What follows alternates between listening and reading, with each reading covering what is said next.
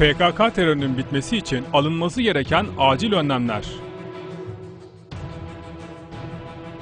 Çözüm süreci olarak adlandırılan dönem boyunca PKK'nın asla silah bırakmayacağını, daha güçlenerek ve silahlanarak saldırılarına yeniden başlayacağını, silah depolayıp militanlarını yenilediğini ve şehirlerde yapılanarak alan hakimiyeti sağladığını Sayın Adnan Oktar sohbetlerinde defalarca dile getirmiştir.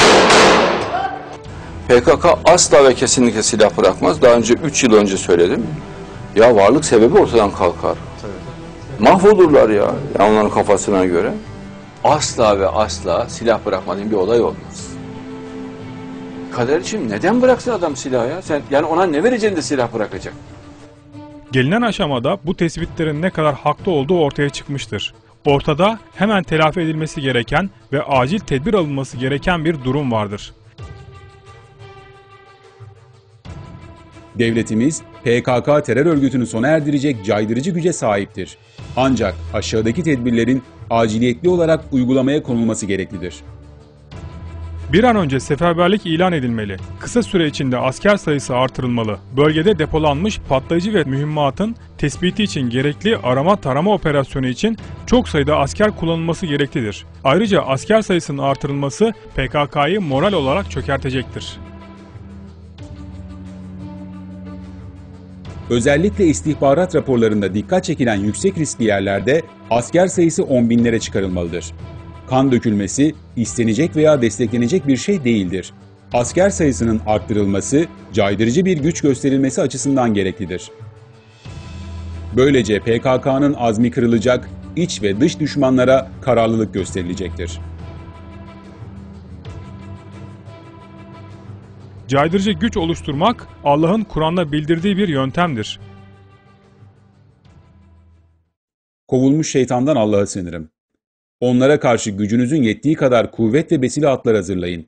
Bununla Allah'ın düşmanı ve sizin düşmanınızı ve bunların dışında sizin bilmeyip Allah'ın bildiği diğer düşmanları korkutup caydırasınız.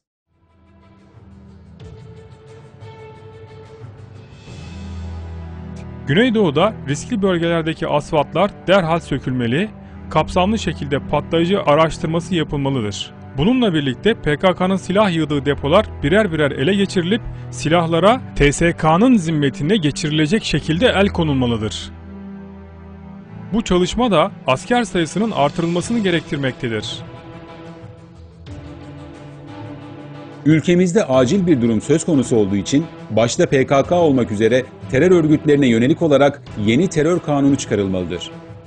KCK, PKK üyelerinin, PKK'ya destek verenlerin, en küçük bir örgüt propagandası dahi yapanların hepsinin terör sorunu devam ettiği süre boyunca tutuklanmasına imkan sağlayacak şekilde kanunlar düzenlenmelidir. Asker ve polis PKK'ya karşı salt savunma konumundan çıkarılmalıdır. Şüpheli gördüğü durumda asker ve polis PKK'lılara karşı gerekli kanuni tedbiri alma özgürlüğüne hukuken sahip olabilmelidir. PKK bu hakkı kendinde buluyorsa askerin de bu hakka sahip olması gerekir. Bu konuda kanun değişikliği yapılmalıdır. Kanun değişikliği ile halka kendini savunma hakkı verilmelidir. Halk PKK tehdidi altında kaldığında ve asker ve polise ulaşamadığı durumlarda kendi savunmasını yapabilmeli, bundan dolayı sorumlu tutulmamalıdır. Halka böyle bir hak verilmesi PKK açısından da oldukça caydırıcı olacaktır. Çözüm süreci kapsamında PKK bayraklarının ve Öcalan posterlerinin serbest hale getirildiği malumdur. Bu konuda acilen düzenleme yapılması ve bu paçavraları taşıma ve kullanmanın tekrar suç kapsamına alınması gerekmektedir. Tüm dünyayı Türkiye'deki durum hakkında doğru şekilde bilgilendirecek, dünya çapında yaygın olan dezenformasyonun önüne geçecek bir haber ve bilgi ağının organize şekilde yapılandırılması gerekmektedir. Başbakanlığa bağlı Enformasyon Genel Müdürlüğü ve Anadolu Ajansı gibi medya organları bu konuda hemen harekete geçmeli ve olaylar hakkında bütün bilgileri anında dünya basınına yayacak şekilde çalışma yapmalıdırlar. Türkiye, PKK konusunda İran ve Irak Kürdistan Bölgesel Yönetimi ile ittifak anlaşması imzalamalıdır. PKK, Türkiye-İran ittifakından daima korkmuştur.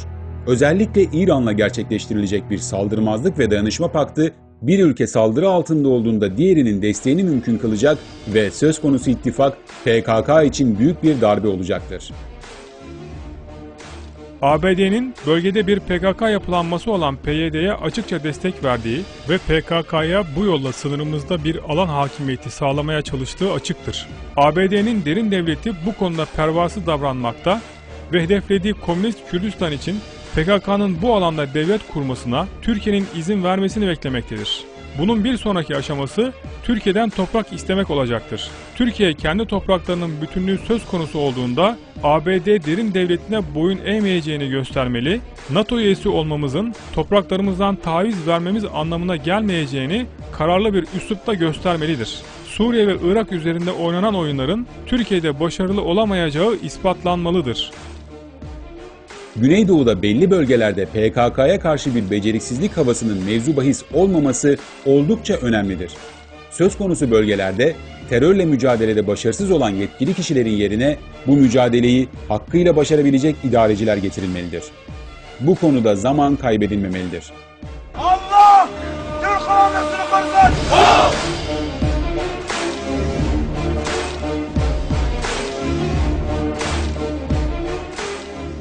Kandil Dağı'nda PKK'nın sığındığı mağaraların bulunduğu alan düz ova haline getirilmelidir. Bunun için bir ay kadar öncesinden uyarılar başlamalı, bölgede geniş çaplı bir patlama çalışmasının yapılacağı önceden belirtilmeli ve bölgenin boşaltılması sağlanmalıdır. Bu sağlandıktan sonra teröristlerin yerleştiği ve silah depoladığı tüm mağaralar yerle bir edilmeli ve söz konusu alan düz ova haline getirilmelidir. Türkiye'nin en büyük sorunu ideolojik yönden güçlü, milli değerlere sahip bir gençliğin tam anlamıyla yetiştirilememesidir.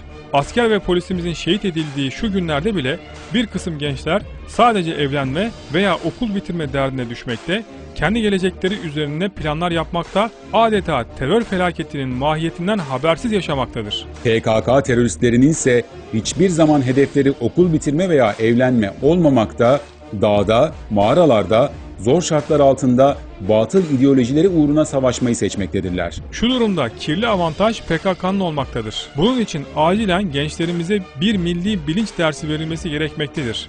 Bu 5-6 ay gibi kısa bir sürede okullarda verilecek bir eğitim ile kolaylıkla sağlanabilir. PKK bu eğitim felsefesine her bulduğu fırsatta eğitim kampları ve propagandalarla devam etmektedir. Devletimiz buna karşı çok hızlı davranmalı ve fikire fikirle cevap verecek bir sistem geliştirmelidir. Aksi takdirde PKK'nın kalıcı anlamda yok edilmesi mümkün olmayacaktır. Özetle anlattığımız tüm bu tedbirler alındığı takdirde bu sefer terörü tamamen bitirmek, bataklığı kurutmak mümkün olacaktır. Yetkililerden istirhamımız bu önlemlerin bir an önce hayata geçirilmesidir.